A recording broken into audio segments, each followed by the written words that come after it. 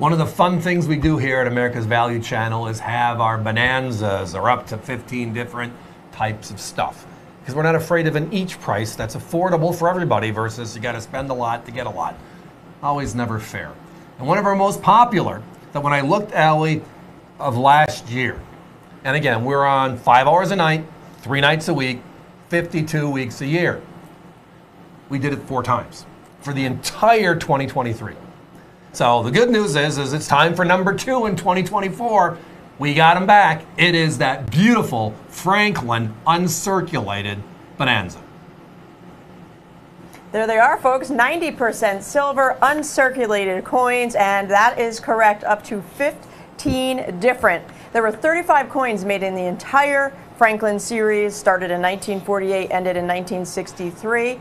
They were made at the Philadelphia, the Denver, and the San Francisco mints. So when you add them all up together, there's 35 different coins. We can offer up to 15 different. And that's incredible, because that's almost half the entire series, give or take 40% of them in one single swoop, if that's what you would like to do. On the other hand, if you just want to have a uncirculated Franklin, you can afford one tonight, and that's what works for you, then thank you. We'd love to have you join us. Now, the years, again, for the Franklin were 1948 till 1963. And if it wasn't for the unfortunate events of late 1963, the passing of President Kennedy, and then the Kennedy half dollar as a tribute coin in 1964, we probably still see this coin in circulation today. People loved it. It was the first time in U.S. history that we had a non-president on a circulating coin. Let's go through the test.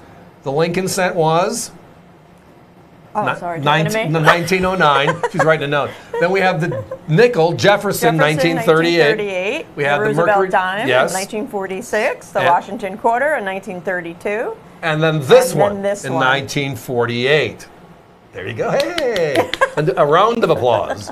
I hope you all got that one right as well. So this was Franklin, one of the most influential founding fathers we had, scientist, and you name it, diplomat, now firefighter, holder on largest coin in circulation, because the silver dollar ended in 35 with the peace dollar. So this is the biggest coin and the biggest for last, right?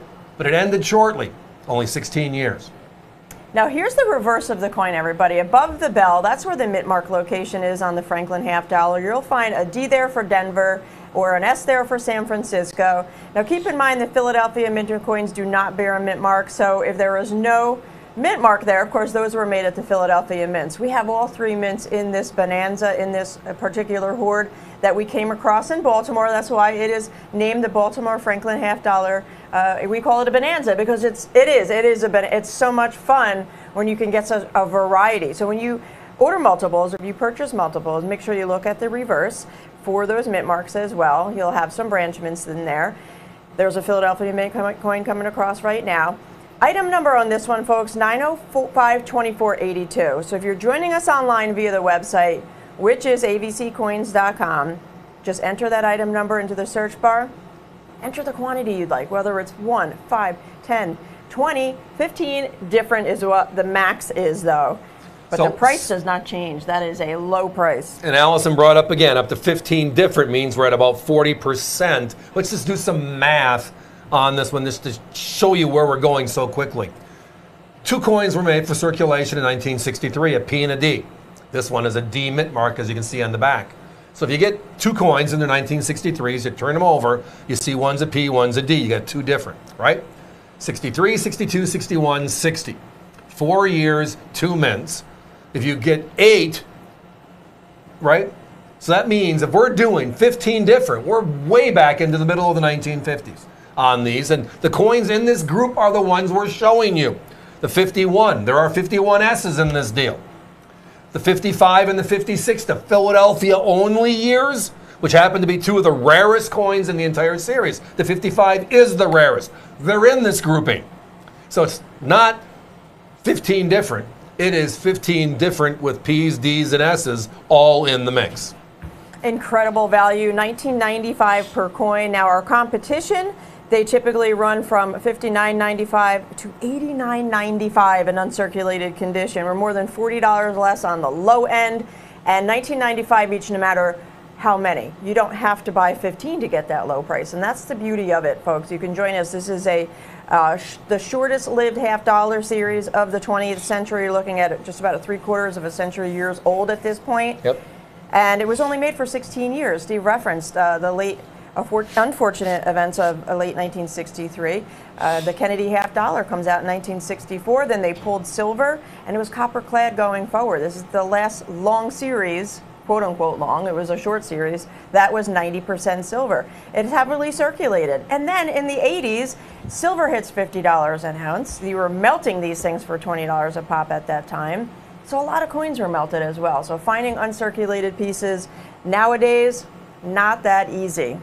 And again, just for reference sake, again, we've been doing this for decades now here at AVC, and they've never been afraid of low price points. But again, the mantra of the network is America's value channel, and we're my competition. And we saw this ad specifically, this TV segment, about a 10 or 12 minute segment on a rival network, and they were at $39.95 each, which is a good price when you looked at the 59 to 89 you referenced earlier, Allie, which is today's current pricing.